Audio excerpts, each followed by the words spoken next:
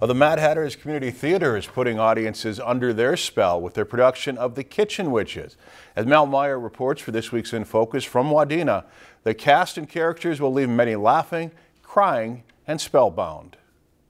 The play starts with the end of Baking with Bobcha, a cooking cable show ready to draw the curtains for one last time. Bronwyn Touchette brings the persona to life as an animated Bobcha, and later as a character, Dolly Biddle. It just makes you feel really good being creative and trying to figure out how to tell a story through the actions and the words of the author. One of the live studio audience members suddenly becomes part of the show, bringing in the first twist. The woman who broke up Dolly's marriage confronts her before her final bow. It's a hard story to tell, but the Mad Hatters do it with ease, despite some of the cast having little to no experience at all. I haven't worked with adults in a professional setting. I've never been on the stage.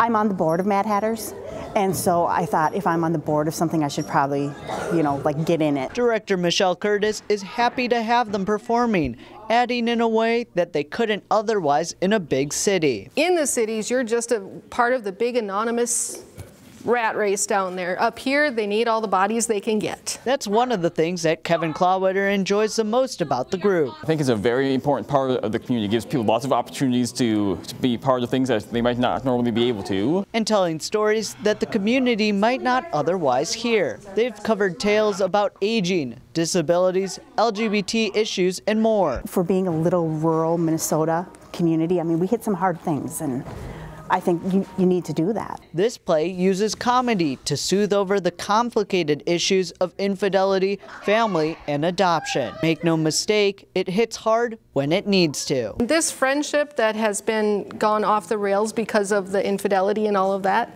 it's something to think about. It's a little deeper than just fluff. Kitchen Witches will be cooking up the laughs until May 14th. In Wadena with this week's In Focus, I'm Mel Meyer, Lakeland News. If you've enjoyed this segment of Lakeland News, please consider making a tax-deductible contribution to Lakeland Public Television.